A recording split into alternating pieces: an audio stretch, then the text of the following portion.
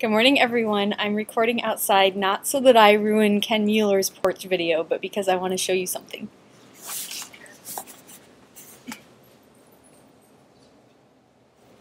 Can you see the baby birds? The one little guy hanging his head over the nest? Ha! We have baby birds. I love that. Okay, I'm going to get down here. We have two questions of the week that actually work well together.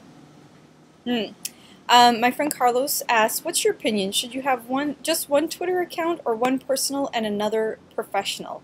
And Hans-Jorg asks, I would like to ask a question regarding your Twitter usage. You have two accounts, Jenny Dietrich and SpinSucks. What is the reason for this? Well, a couple of things. When I started on Twitter, I started as BearsFan07 because I didn't have any idea what I was doing and I wanted to try it out and see what it was and how it made sense. And when I figured out that there were some business applications to it, I changed it to Jenny Dietrich. And that became sort of the garbage truck driving by. That became sort of the brand or the face of Armit Dietrich. And then as SpinSucks started to grow, the face of SpinSucks as well.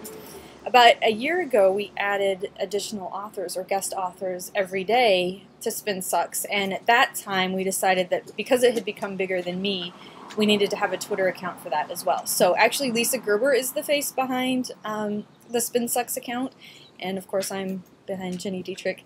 And so we used it for those two reasons, but we really wanted SpinSucks, the strategy of SpinSucks, the blog, is to become bigger than me and really to feed into SpinSucks Pro coming next month.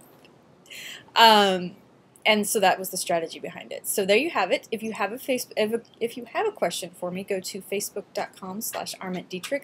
Leave it on the wall there. I'll answer it in a coming week. And if you're Danny Brown and Nancy Davis, neither one of you are allowed anymore. Thank you. Goodbye.